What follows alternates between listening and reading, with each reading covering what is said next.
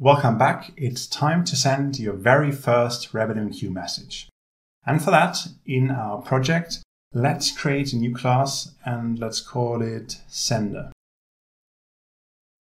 The Sender class will have a new public static void main method. We're going to have to rewrite it a bit later on for our YouTube case, but for now I just want to have one method which is executable to send a hello world message. Now the question is how to get started with RabbitMQ. We need a connection to the RabbitMQ server, and it's actually rather simple to have a nice API. You want to create a new connection factory, like so. So you have your factory, and the factory gives you connections to RabbitMQ. For that, you can do a couple of things. You can call factory set hosts.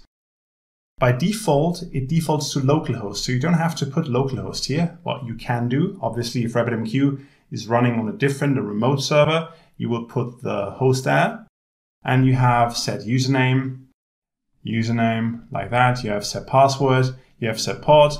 So everything that's about the connection you can configure here. But for now, we don't need all that. We just have our connection factory with the defaults.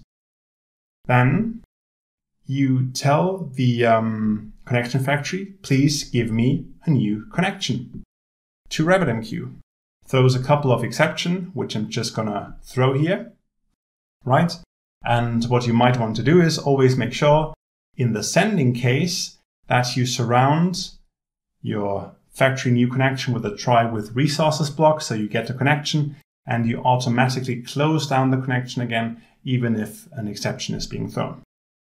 So the connection is your physical socket connection to RabbitMQ, and the API, everything you want to do is like sending messages, consuming messages, you do it through a channel.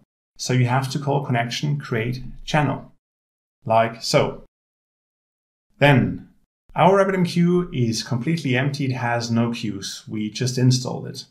And what you can do in your client code, you can call the method queueDeclare, which has a couple of parameters, and it declares a queue. It creates a queue on the RabbitMQ server. The good thing is you can call queueDeclare as many times as you want. If the queue already exists with the same name, it won't do anything. It will just skip the operation. If it doesn't exist, it will create the queue. So let's create a new queue with queue name hello world. And then there's a couple of other parameters, durable, exclusive, auto delete, which I'm just going to set to false here. I'm not going to cover them here now because we're going to cover them in later episodes in more detail. But this line here gives me a queue, and that is everything we want. Now we have our queue, step number 1. Step number 2 is we want to send a message to the queue. So first of all, let's just send or create a message, a simple string. Obviously, you can send complex objects later on. It doesn't matter. But for now, I just want to send a string. Is this the matrix? I don't know. Something like that. You call channel again and a method called basic publish, which will send messages to the queue. Now for that, you have a couple of parameters again. As you can see, exchange, routing key, mandatory, and whatnot. I'm going to run you through each one of these parameters now. First of all, the routing key, let's start with the simplest one, is your queue name. So you want to put that here. The exchange, we're going to cover exchanges in later episodes in more detail, is just keep the name in mind, a direct exchange. These two parameters here mean send messages I get directly to the queue hello world. As mentioned, just keep that in mind for now. I'm going to explain exchanges in more detail in future episodes.